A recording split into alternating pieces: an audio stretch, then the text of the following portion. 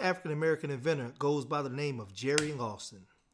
If you're an older gamer, then you've likely got fond memories of popping in a new cartridge before settling in for a rousing session of your favorite game.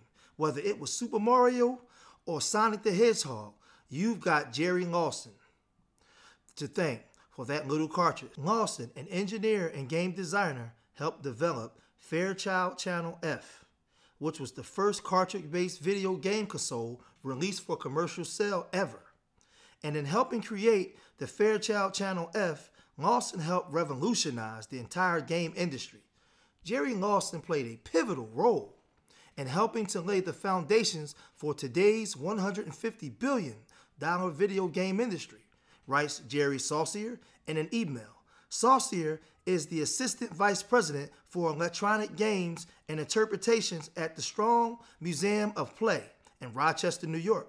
In 2013, the Strong's International Center for the History of Electronic Games has housed some of Lawson's personal papers and professional artifacts, some of which the museum displays in its Game Revolution exhibit. Benji Edwards also offers his praise for Lawson. Edwards is a journalist and the editor-in-chief of Vintage Computing and Gaming. Edwards interviewed Lawson in 2009 after stumbling across the engineer's image in a 1983 computer magazine. Jerry was a big name in Silicon Valley in the 1970s because people came to him for semiconductor chips from Fairchild. It's neat to know there was a black man in that position at the time, and you know his story must have been amazing to get him there, writes Edwards in an email. It all started in Queens, and he did have an amazing story. According to Edwards' interview, Lawson was born in Queens, New York in December 1940. He grew up with a fierce mother who ensured that her son received the best schooling possible, and a longshoreman father with an avid interest in science. It was under these various influences that Lawson was able to cultivate his natural interest in engineering, tinkering with various electronics and even creating his own amateur radio station at the age of 13. He studied at Queens College and City College of New York, CCNY, but Lawson's engineering skills were largely self-taught, and he made his way to California's burgeoning Silicon Valley.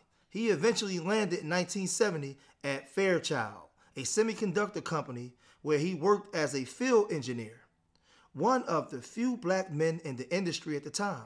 Lawson also interacted with other people who would later become even more influential in the technological industry, such as Steve Wozniak and Steve Jobs, in the Homebrew Computing Club. But it was while working at Fairchild that he met engineer Alan A. Alcorn, the father of Pong, as Lawson called him, in a 2005 keynote event. Alcorn designed and built the two-dimensional tennis game Pong as employee number 3 for Atari, Inc., a company started by Nolan Bushnell and Tom Dabney that quickly became a pioneer in arcade games and the home game industry. Released in 1972 as one of the first video games, Pong became a smash hit and catalyzed the commercial video game industry. Alcorn met Lawson while scouting for electronic parts for Pong. I had a question about a certain part that Fairchild made. They sent out a field engineer to explain how their parts worked, and that was Jerry Lawson. Jerry helped me out, and we became friends at that point, says Alcorn.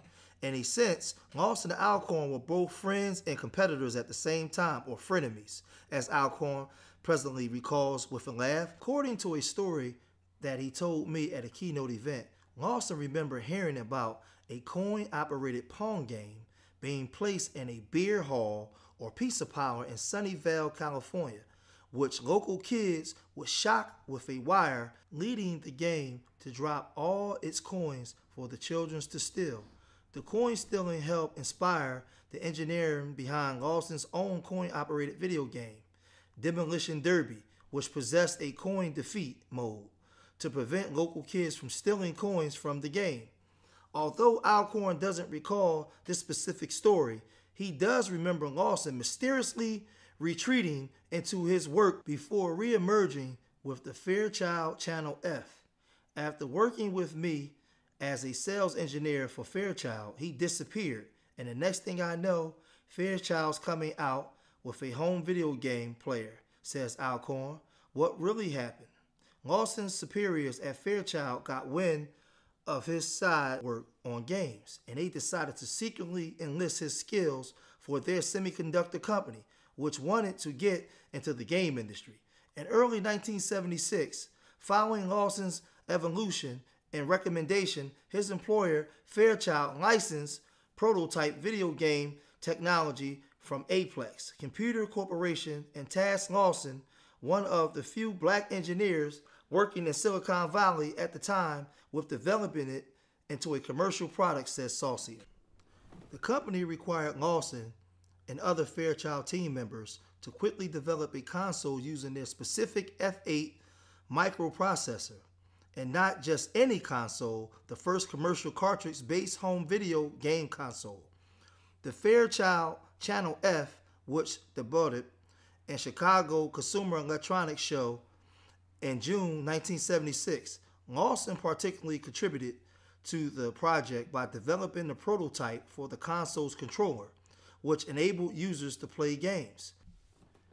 Jerry Lawson didn't create the Channel F by himself, but he was instrumental in its creation, says Edwards. He was a project leader of sorts, pulling it together and also championing its development. He was one of the team of engineers that designed it. He worked on the electronic circuit design and played a big part in the mechanics of the hand controller design. Lawson was able to put his quick thinking skills to use to bypass significant engineering problems in the creation of the Fairchild Channel F. In a public speaking engagement in 2005, Lawson recalls having an epiphany in the middle of the night about a radiation signal issue they were trying to fix. Lawson called his team member in the wee hours, and they went back to the office working on a calculation. This calculation led them to shortening the length of the game controllers, which fixed the radiation signal issue and allowed them to bypass the Federal Communications Commission, FCC, which had been blocking the approval of their product. Lawson also was tenacious.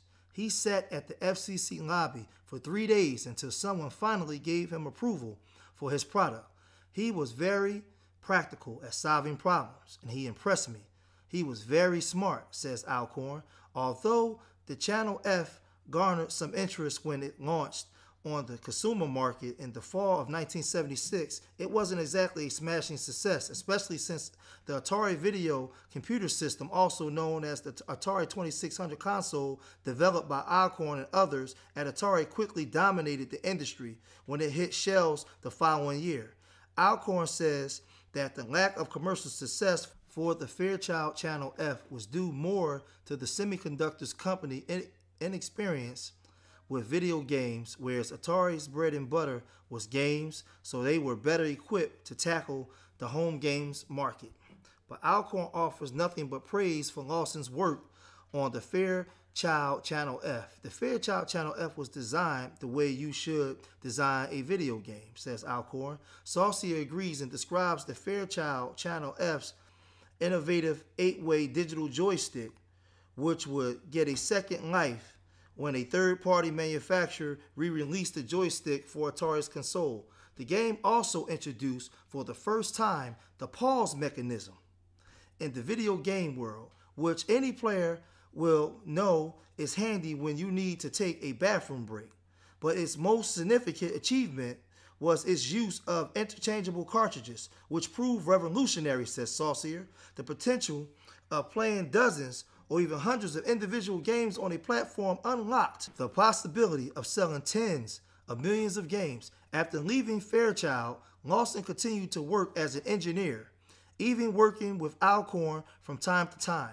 Lawson also kept a steady hand in the changing video game industry. In fact, after leaving Fairchild, Lawson also blazed trails as the founder of the first black-owned video game development company, VideoSoft Inc., says Saucier. Lawson also fostered support for the next generation of black engineers. In his interview with Edwards, Lawson recalls moving a story in which a child recognized him on a Las Vegas strip, shook his hand, and thanked him. Jerry mentored engineering students at Stanford in his older age, even when he was in relatively poor health. I think he wanted to inspire the next generation to be great engineers, says Edward. In the last decade, Lawson has received renewed attention due to Edwards, John Templeton, and others who called attention to Lawson's seminal work. As a result, the International Game Developers Association, IGDA, honored Lawson in 2011 for his work in moving the game industry forward. And in 2019, Lawson presumably received the ID Xbox Gaming Heroes Award at the Gaming Developers Choice Awards. Jerry Lawson was undoubtedly one of the influential forces within our industry. From the time he developed Demolition Derby onward, including his leadership of the Fairchild Channels F development, says Renee Griffiths, Executive Director, IGDA, in an email statement. Not long after the IGDA's honors, Lawson passed away on April 11, 2011, at the age of 70 due to diabetes complications. However, his legacy lives in the memories of those who knew him and the thriving gaming industry. The invention of these cartridges influenced not only the console technology, but also the marketing, sales, and the breadth of video games made available. Without cartridges, the progress of the game industry would have been far slower and more limited. We are proud to recognize Jerry Lawson's accomplishments and influence, and it's uplifting that he remains an inspiration to today's gaming. Jerry Lawson will always be remembered as one of the greatest inventors of all time. Thanks for watching the Urban Nerds Worldwide channel. Be sure to hit that like button and make sure that you subscribe to the channel. I hope that you guys are supporting Urban Nerds and supporting this project that we're doing. We're looking forward to seeing you in the future. Peace, love, and air.